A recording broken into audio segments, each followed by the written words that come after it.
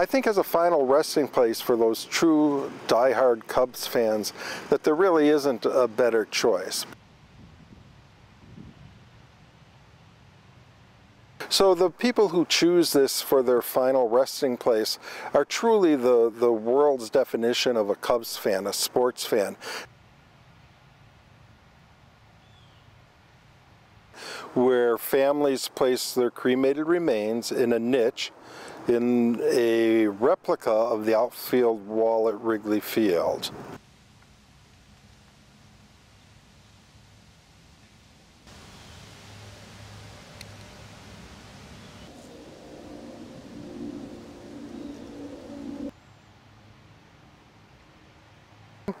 And the ivy is actually from the clippings from Wrigley Field ivy wall.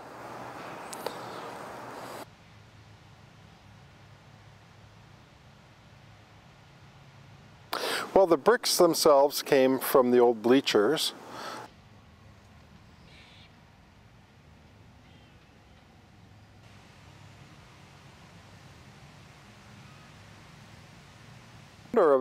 And the actual person with the primary idea for the wall, his name was Dennis Mascari. He passed away a couple of years ago, and he was a lifelong Cubs fan. And his long-term desire was to create a place for Cubs fans, because they're so dedicated and such die-hard fans,